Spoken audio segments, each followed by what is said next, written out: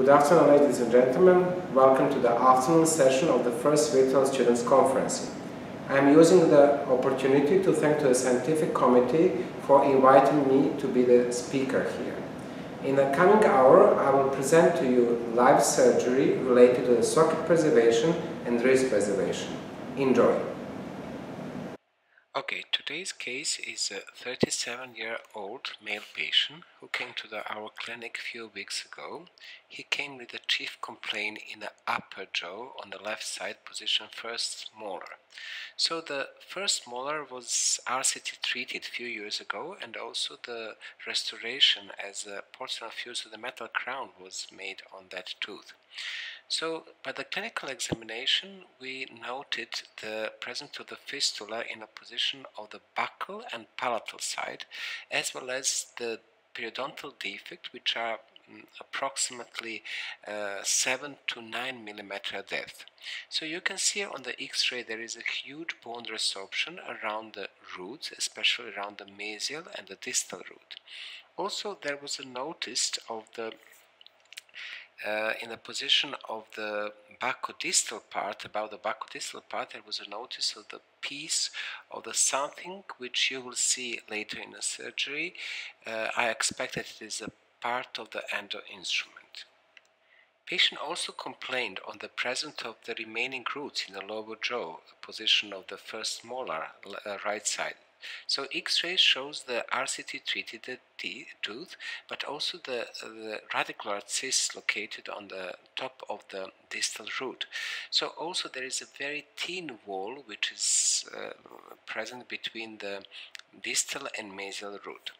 So, observing all of these things, our plan was to remove and to make the extraction of the both teeth, and in the future to do replacement of the missing teeth in the implants. But we need to protect and to prepare the bone for the future implant placement. That is the reason why we will go the socket preservation and the ridge preservation. Ridge preservation in the upper jaw and socket preservation in the lower jaw. During the surgery, I will use the two materials. First will be the Easy Graft Crystal, that is an alloplastic material, mixture of the 40% beta-3 calcium phosphate and 60% of the mixture is a hydroxyapatite. All the granules of this grafting material, they are covered with a polylactic coglycolide, which is a material known as a membrane. So when we are using this grafting material, we don't need to use a membrane. Also, we will collect and connect all these granules with a biolinker, which is a chemically N-metyl-2-pyrrolidine, and that will be much easier to keep the all grafting material in a defect. Second material is a mucograft membrane from the Geistlich company. So this is a 3D collagen matrix which is designed for the soft tissue regeneration. So usually you can see we are using that for the socket preservation, and compared to the autogenetic graft, it is first reducing the pain, then reducing the surgical chair time, it's providing the very good vascularization, and it's providing the excellent wound healing. After giving the anesthesia for the posterior superior alveolar nerve block as well as for the medial superior alveolar nerve block, we are going to giving anesthesia for the great palatal nerve block, and also we will add it a little bit anesthetic on the position of the palatal side of the second premolar in order to cause the vasoconstriction from the vasoconstrictor in the local anesthesia. Using the straight elevator, we are starting the extraction of the first upper left molar. Slowly rotation will cause the luxation of the teeth. Definitely you can see there is a crown, and we are expecting that crown will be detached from the roots. And in order to provide the better extraction, definitely we need to separate the roots by the straight hand piece. We are separating the buccomesial and buccodistal and also the palatal roots. And after that, extraction should be much easier with the forceps for the remaining roots of the upper jaw. This is a way how we will definitely protect the alveolar bone. After extraction, we need to make the curettage of the extraction socket using the spoon curette, and also sometimes we are using the periodontal curette As you can see here, to just remove the soft tissue from the distal side of the second premolar and also from the mesial side of the first molar. On this way we are basically cleaning and preparing the extraction socket for the further steps.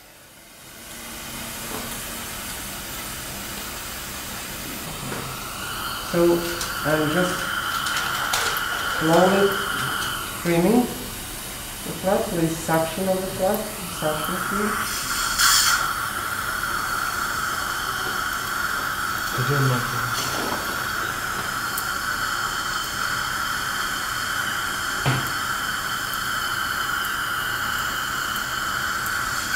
Good. And also here. I'm trying to trim. Is it fine? Yeah, now it's okay. Remove.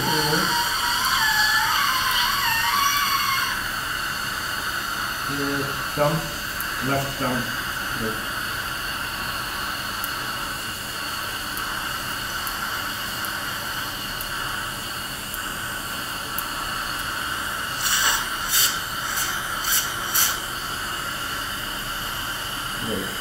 Okay, now what I will do, I will slowly future the palatal flap in order to lift the palatal flap. No. Yeah. Okay, so now I'm suturing. You can see I'm just passing from the palatal side to the buccal, and again I'm going back.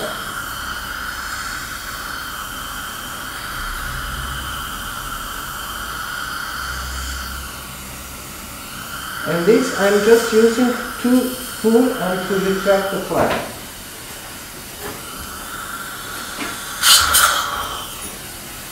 Suction.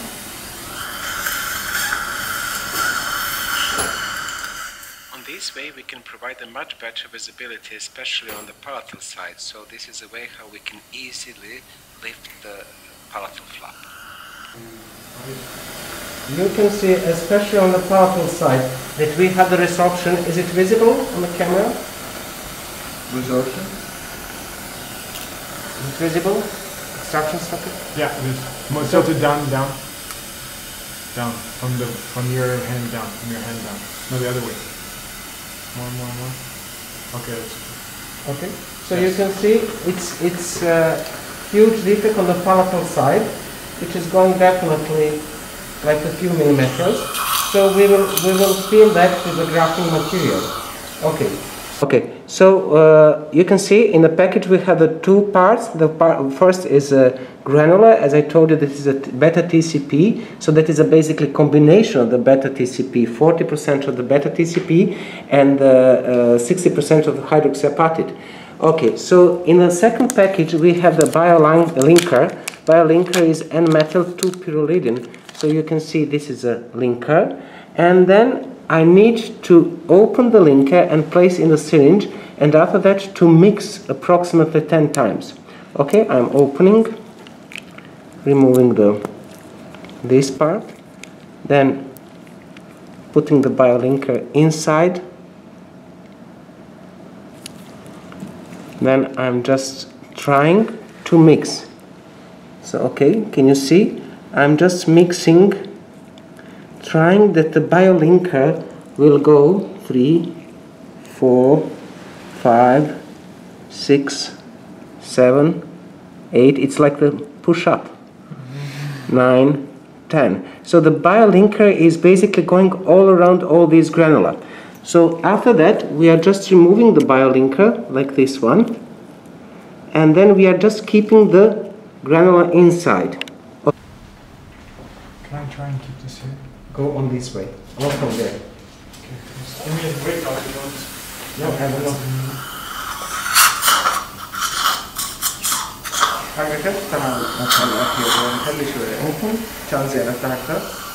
Ready? Remove the suction. Are you ready? I'm good, yeah. Yeah. So I'm just trying to push the material out. Okay. And then to another extraction socket also. So you can see. Then I'm just trying to adaptants inside on every extraction socket.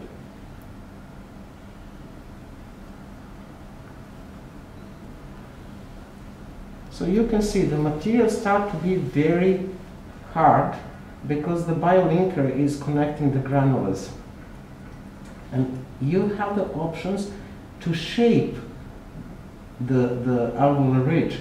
So you can see we have the nice shape, the granula, they are connected together. It's quite, and even if we leave that exposed, it will, after the few weeks, it will be epithelialized.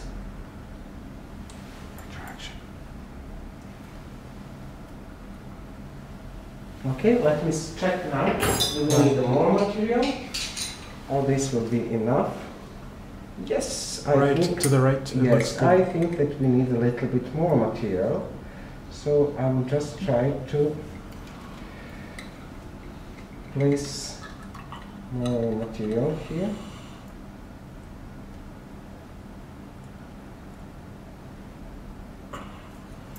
Okay, please retraction.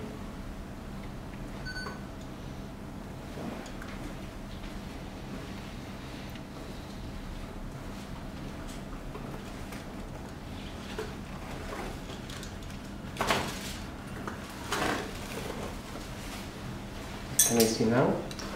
Now it's much better. Okay, right here for the recording. Give me the.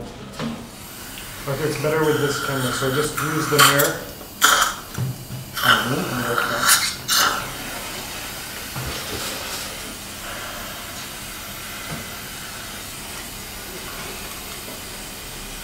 Right, and down. That's good.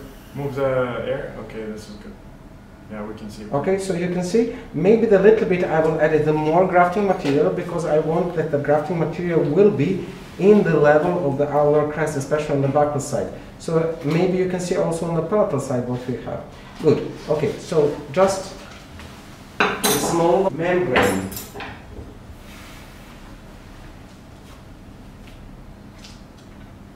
Okay, let's see how it looks in the mirror. So can you see now? Right. Okay, move the air syringe. Okay, good, perfect. So you can see, so it's completely filled now. So what I will do now, I will just make the simplest suturing, like the horizontal matted suturing also, to just close the flap. Definitely it will be the part of the grafting material exposed, but we will just leave that to heal spontaneously. Okay. 4-0, please. Retraction. Yes. Good.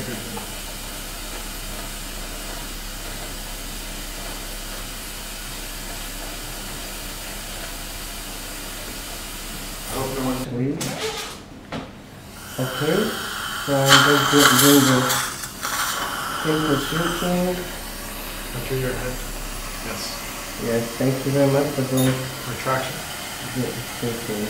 Proper retraction. A little bit more from the bottom. Yes.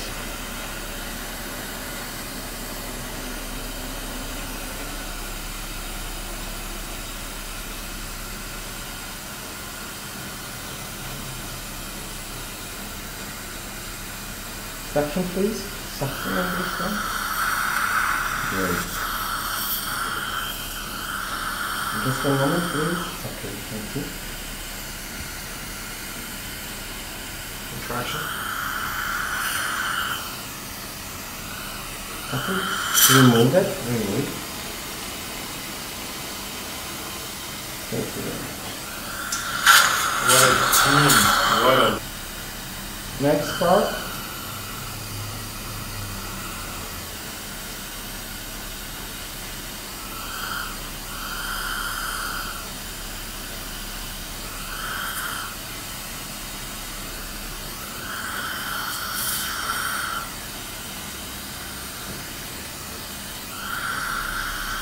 Okay.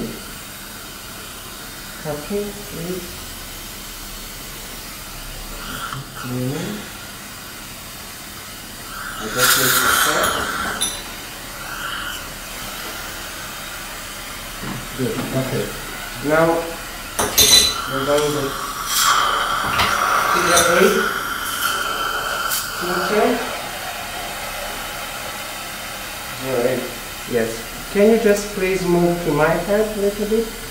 Okay. So is it good in the camera? Yeah, it's good. Retraction though? Yes, good, perfect. Okay. Retraction in this. Figure 8 is just to keep the grafting material in the socket, because sometimes, especially when you have the bleeding from the extraction socket, the grafting material can be pushed out.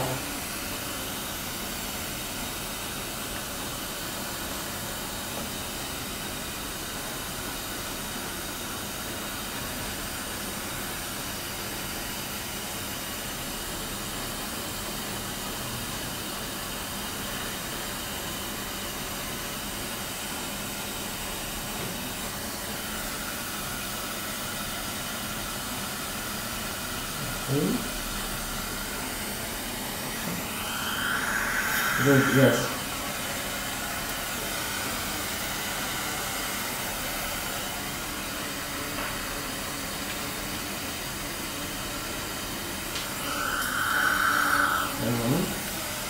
Good, okay.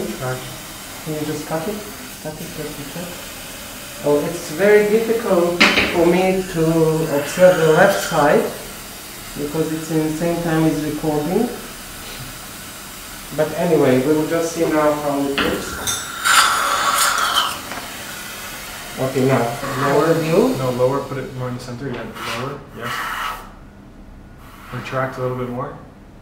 To the right, to the mirror, to the right. Okay, perfect. This is really Okay, so can you see now? So you can see the grafting material is down. So I placed two single stitches, and also I placed the 8-figure suture, so in order to hold the grafting material inside.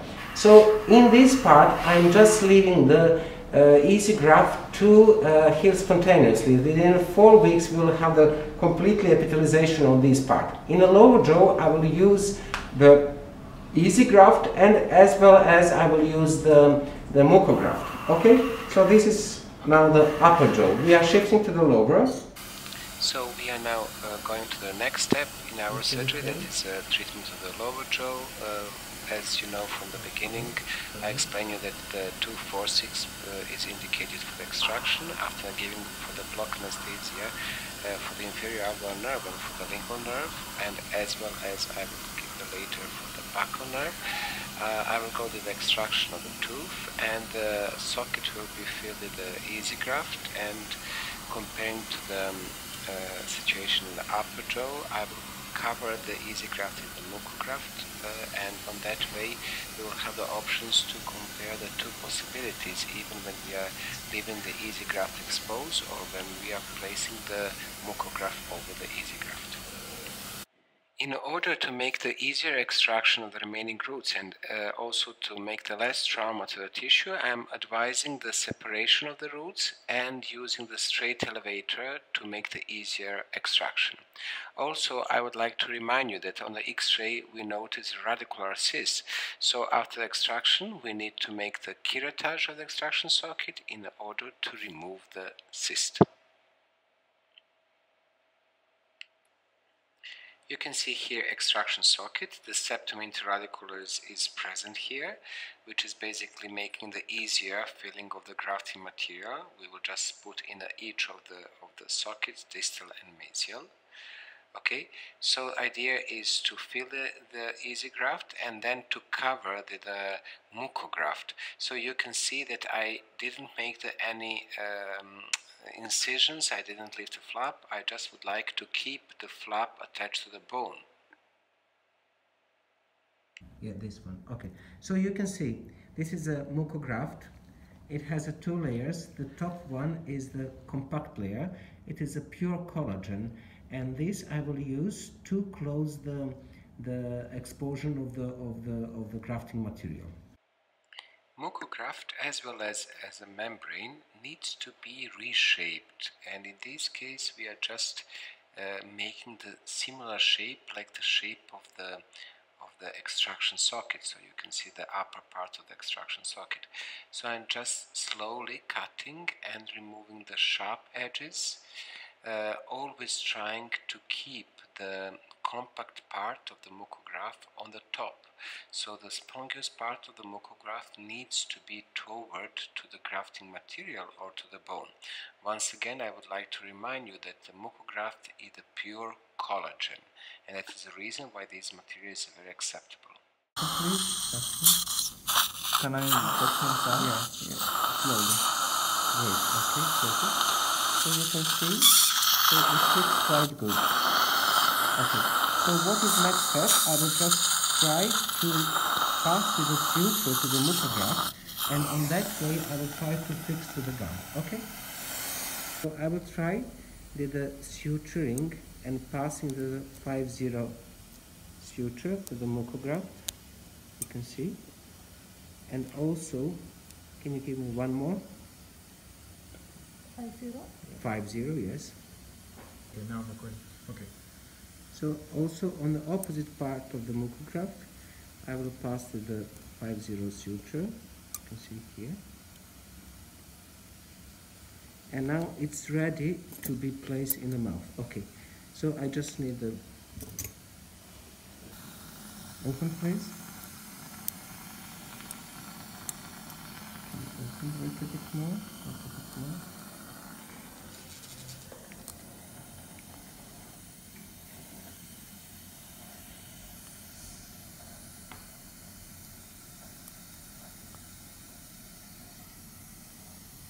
Okay, good. Perfect. Okay.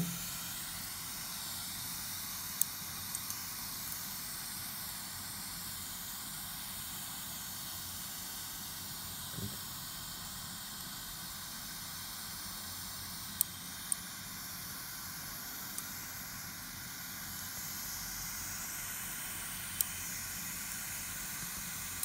Cut, please. Great, so I just did a stitching of the one part, then I need to stitch another part. Please suction, yes. Okay, one moment. So as you can see, we are now trying to fix the mucograph with the 5-0. So basically the first fixation sutures should be on the mesial and distal side of the mucograph, and to fix for the surrounding soft tissue. So it should be slowly sutured without tension, because one of the main issue for the mucograph is to be without tension. So this is slowly we are going to the end of the procedure. Definitely maybe the question will be how long we should expect that the mucograph will be healed. So the mucograph will heal within approximately 3 to 4 weeks. On the beginning, we are expecting that it will be like the little bit white area around the mucograph, but the mucograph has a very good characteristic, which means the good vascularization. So also we will remove the stitches after the 10 days. In all cases, when I'm doing the grafting material, I'm prescribing the antibiotics to the patient in order as a preventive option. In this case, we will give the erythromycin because the patient has an allergy on the penicillin. We will also go with the painkillers like the Voltaren and applying of the intramuscular corticosteroid dexazone to reduce the swelling, and also the cooling will be advised to the patient. Okay. Yes, good. So you can see the mucograph was fixed and sutured with the 5-0. Can you just make the yeah. So the 5-0, the 5-0 to the borders of the soft tissue of the extraction socket. So we will leave this for the coming 10 days. After the 10 days, we will remove the stitches, and I'm expecting the full vascularization of the mucograph will be within 2 to 3 weeks. Okay.